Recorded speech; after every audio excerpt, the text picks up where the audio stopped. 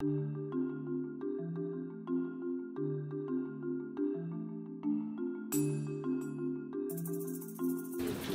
told you during the campaign I wasn't going anywhere.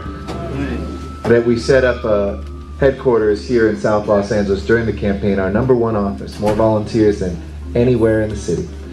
And I said, if I have the honor, the responsibility of being your next mayor, I will be here. And this is my covenant with you today. Not just for a press conference, not just for an event. Those are important. You got to show up and be seen. Not just in crisis, like after the Trayvon Martin verdict came down.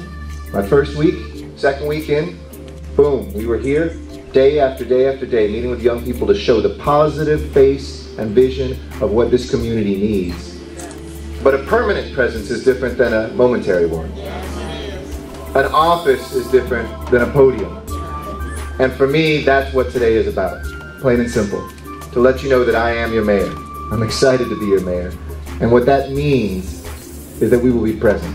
And I love, a good thing that Pastor Sauls wasn't running for mayor, because I probably would have just supported him. But we will transform that desk into so much more along those lines. You just let me know, because there's some tough days ahead too. But the things that you have put up here, that want to see a community youth center, that grid is important because we can brag about it being the safest city, and thank you to our LAPD that it is statistically the safest that it has been in my lifetime. But we know there's pockets where it doesn't feel safe still. A leadership academy, because this isn't about you begging government, it's about you being government and becoming the leaders in the community. About a clean and green and graffiti-free community. About an office that works closely with community-based organizations, that knows what we know and knows what we don't know. About making sure that there's healthy grocery stores so that your zip code doesn't determine the quality of your produce. That we have emergency and crisis housing for homeless youth so that nobody, and with all due respect to my great commissioner, it is not going to be an endless problem. And especially with this commissioner working on it as well, homelessness, we can solve chronic homelessness, youth homelessness, veterans homelessness in our time here in the city. So these things become the work that we will do long term, but the meetings that we will have like today is the vision I want to have as a mayor. This is the 4th office hours I've done, and we're going to do them regularly, and community walks too. We've done them in City Hall, and in Van Nuys, and on the street in Boyle Heights, and now in South Los Angeles, and in Venice. In Venice, when we did our first community walk, I was hoping to have 24 people. Guess how many showed up? 200 people, door to door.